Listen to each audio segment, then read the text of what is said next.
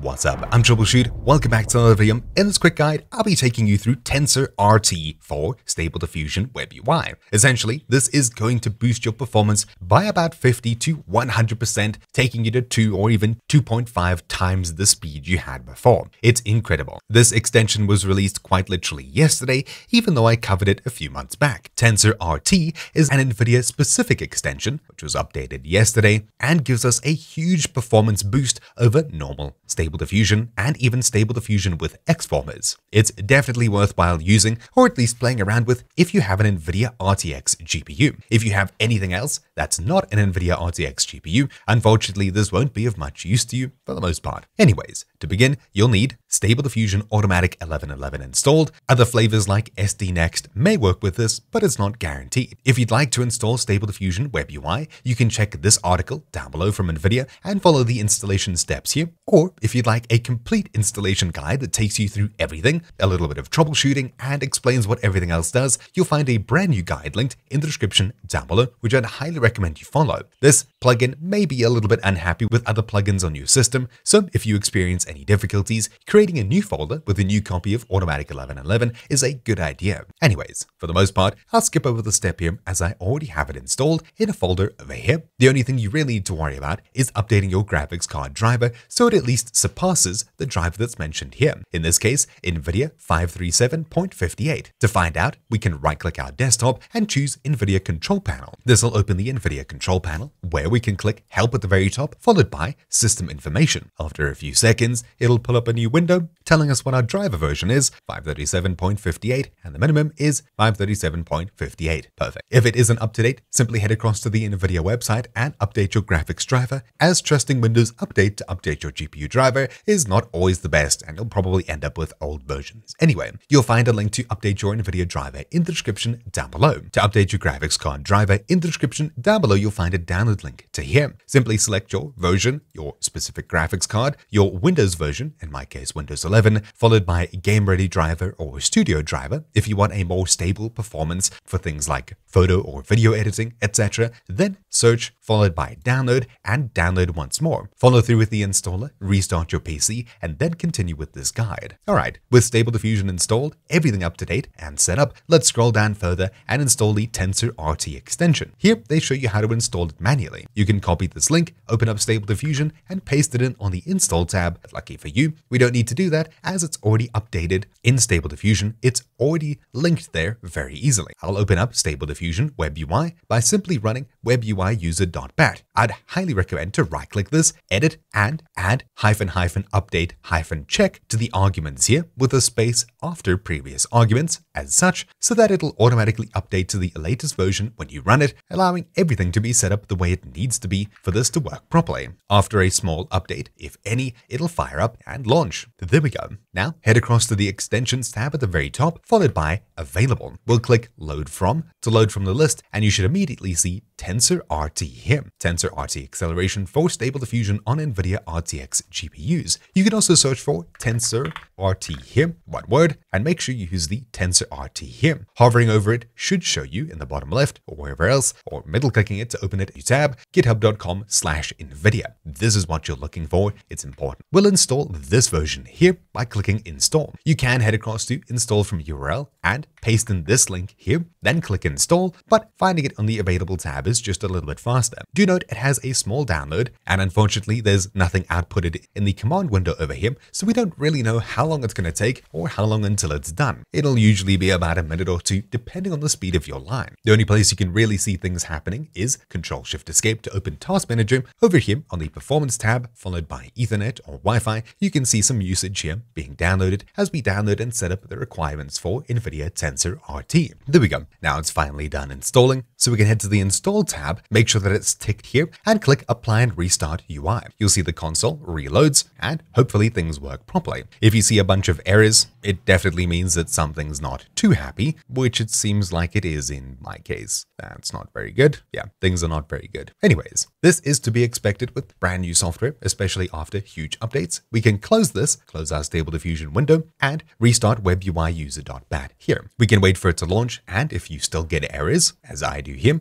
Simply close out of these, close out of Stable Diffusion, scroll up, and delete the venv folder here. This will cause all of the packages, such as PyTorch, TensorRT, etc. to be re-downloaded and replaced. Even with a new install, this may be something you need to do. Deleting this venv folder will also likely be the solution to your issues. On top of this, if you're running an older version of your Nvidia drivers, like I am, it's probably worthwhile updating it. Anyway, it needs 530 something and 540 something is out, so I'll go ahead and install, reboot my PC, and head back here to relaunch it, reinstall, and hopefully it'll work afterwards. Alright, so now that I've updated and restarted, hopefully this time launching it to reinstall it will work properly. So I'll open it up, WebUI, and see if it works properly. Hopefully it works this time after re-downloading and installing everything. And there we go, at this stage it should be working properly. We're still getting errors, but this is something that the developers at Nvidia are aware of and hopefully working on to fix. Once the Stable Diffusion window opens up, head across to TensorRT at the very top, then click Export Default Engine here. When you do, you'll see a pop-up here saying build a TensorRT engine. This could take a while. Please check the progress in the terminal, and this down here. Even though there was an error,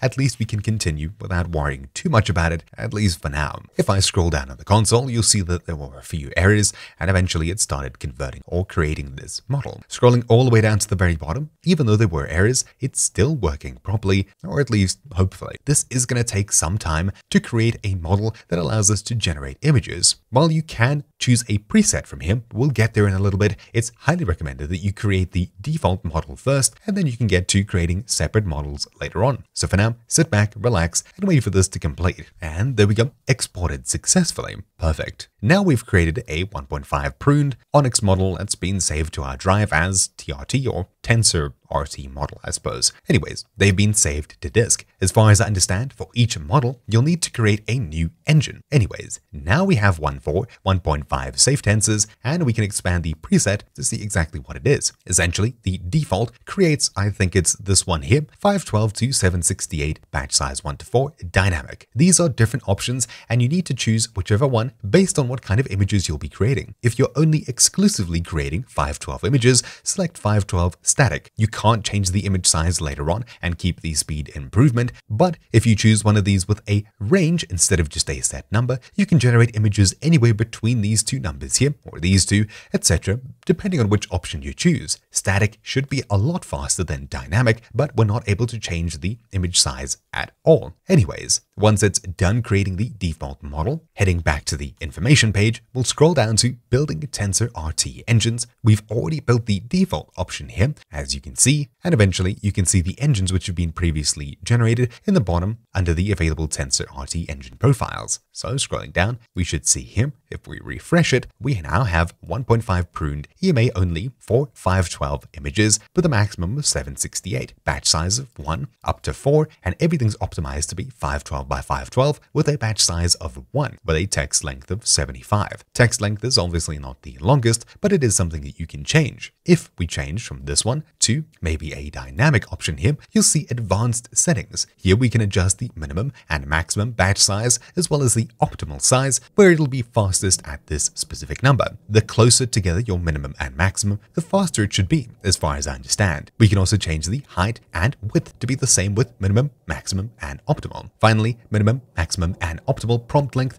allows us to change how many characters our prompt length will be. If you usually want to have much longer prompt lengths, you can adjust it here to have much higher numbers, up to 750 tokens. You can also force a rebuild if you're building the same model again. You can click export, wait for it to finish. Finally, you'll be able to use it. As far as I understand, you need to do this for every model that you have if you want to speed up those models. Do it for the ones you want to speed up, and that's pretty much it. If you like a model, the look of it, etc., you should come to the TensorRT tab and export one with settings that you'll be using. Scrolling down further, we can activate it. In order to do so, head to Settings, User Interface, and add SDUnet to the list of quick settings. So, on the Settings tab at the very top, we'll scroll down and choose Show All Pages, then Control F to search. We'll search for Quick Settings, one word, and in here, we'll type in SD_unet and hit Enter to add this new option. That's it. We've now set it. Now, all we need to do is, once we've made sure it's added, apply settings and restart. Then, the top area of our UI will now have a drop-down for SDUnet. We can click on the refresh button to load our new engines. In the SDUnet option drop-down, select the TRT 1.5 pruned EMA only engine listed in the drop-down, and we can use it for that model. The engine engine name shows the Stable Diffusion checkpoint this engine was generated for, you should always verify the TRT engine matches your currently loaded checkpoint. When selecting the TRT unet from the dropdown, the extension will automatically choose the best TensorRT engine you have built as long as at least one engine exists that matches your output configuration settings. Cool. So now that we've set this option, we'll scroll all the way to the top, apply settings, and reload UI. Once it reloads, on the text to image tab, you should now see SDUI at the very top. We can leave it at automatic, or we can choose 1.5 pruned EMA only. I'll choose this one. Then for the prompt, let's type in spaceman. We'll leave everything as is and click generate. Now it'll generate a spaceman image using TensorRT. There we go. An image popped out. This took 4.9 seconds apparently. I'll generate another one. This took 1.2. I assume it was loading. And again, 1.1 seconds. Super quick. Let's change the batch count to maybe, I don't know, 5 to get a good average number per image. We'll wait for this to generate 5 separate images, and eventually when it's done, time taken 6 seconds. If we have a look at the console here, scroll all the way down, you can see we got around 20-ish iterations a second on average, and each image took around, well, apparently less than a second to generate with 20 iterations. That is insane, and these really don't look bad for 512 images with a super basic prompt. Alright, how fast is the default? Well, if we select SDUI as none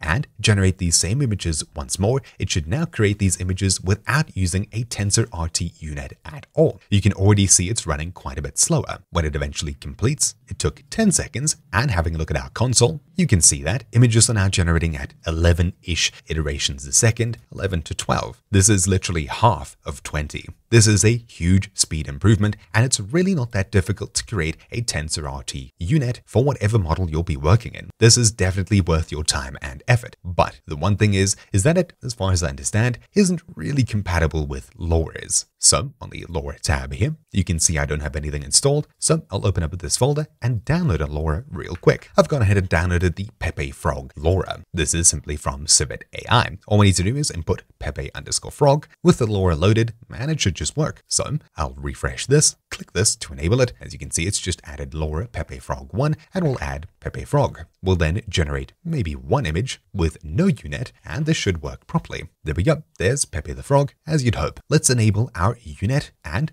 generate. This time, you'll see things are a bit unhappy, but eventually it does come out as you'd hope. So it's good to know that Loras still work. Is there a speed improvement though? I'll set the batch count to 5 once more, have a look at our console, and keeping in mind what these were last, I'll generate, and you can see that is generated super quickly. We got around 20 iterations a second. Cool. Let's disable the unet, generate once more, and this time things are noticeably slower. Okay, cool. That's great to know that the speed improvement still works even though we haven't processed our Loras just yet. You can see we have 12 iterations a second. Cool. Huge speed improvement. I'll enable the unet and we'll head across to the TensorRT tab. This time we'll go to TensorRT Lora. Here we can select a Lora model that we'd like to use. Unfortunately, I think I need to refresh. There we go. Drop down. Oh, there's nothing there. Okay. Well, let's restart this. So extensions and apply and restart UI. When it restarts, unhappy again, so we'll just skip through these. There we go. TensorRT, Lora, and we can select Pepe Frog. I'll convert this to TensorRT. No Onyx file found. Exporting Onyx. Please check the progress terminal. And looking here, it'll hopefully start going through. Even though there were errors at the start, they don't seem to matter too much. I'm still getting the speed boost, and there are workarounds on the GitHub issues section talking about how to fix these errors, but unfortunately that just seemed to break it a bit further for me. So at least ignoring these issues is definitely okay, as it seems to be functioning exactly as it should, even though there's a few annoying error messages we just need to click past when we're starting up the program. Definitely not a huge issue at all, but hopefully they'll be fixed sometime soon. This was only released literally yesterday. There we go. It's loading the TensorRT engine, refitting the engine, and there we go. You can see that the Lora is specifically tuned to this specific model and its specific optimized file, which is a little bit annoying as we'll need to recreate Loras for each different checkpoint that we're going to be using. Anyways, refreshing, you can see 1.5 pruned and Pepe Frog for 1.5 pruned. Perfect. There aren't options here as they are in the Exporter tab over here for different models. So with this in mind, let's go for Spaceman, and then we added Lora's Pepe Frog, followed by Pepe_frog, I think it was, all caps, no, not all caps, there we go, and generate. This time it'll load with our unet and checkpoint. It'll be a bit slower the first time round as it's loading everything from our drives, but now let's crank it up to, I don't know, 5 batch count as before, generate, and let's see how much faster this is. Just remember, it was just over 20 iterations a second. So heading back, you can see it's still around 20-ish iterations a second, maybe a little bit faster. Anyways, creating optimized Loras is definitely something good to have, as anything that speeds up iterations and creating images is definitely a good idea to have, especially if you only really have a favorite model or 2 favorite models. Creating these checkpoints is definitely worthwhile, especially if it quite literally doubles your speed on RTX graphics cards. This is a huge improvement and definitely a welcome change. I'll be doing this for all of my current favorite checkpoints, as well as anything new that I get. This is definitely worth my time. Just a quick note, these models that we create from the TensorRT tab are around 2 GB each. If you're running out on hard drive space, it's definitely something to keep in mind. If we navigate across to the Stable Diffusion folder, followed by models, then unet TRT, you can find these around 2 GB files for each of our Loras and each of our optimized models. Then, if we head back, there's also unet Onyx, and inside of here, once again, around 2 GB-ish files for each of these different models, checkpoints, and Loras. Perfect. Just keep in mind it uses a bit more hard drive or SSD space, but the performance improvement is more than absolutely welcome and truly necessary. This is the speed that I get. It more than doubled my speed, and the only other options that I have in my Stable Diffusion WebUI user.bat file are the auto launch to automatically open the web page when it fires up successfully, update check to keep it up to date, but you may want to remove this if you find that it becomes a bit unstable, and finally Xformers for a performance boost. That's it. This is a huge welcome change and improvement. Thank you, Nvidia. Thank you, Stable Diffusion and AUTOMATIC1111, as well as the community that helps build and get everything into place. This is a welcome improvement that unfortunately doesn't really carry across to AMD graphics cards and things like that, but for Nvidia at least, this is super great. Anyways, that's really about it for this quick guide. If you'd like a crash course on using Stable Diffusion AUTOMATIC1111 and installing it, setting it up, you'll find a link in the description down below to a brand new guide showing you everything you need to know about this and more. Thank you all for watching. Hopefully you found this video useful. Mine has been Troubleshoot, and I'll see you all next time. Ciao.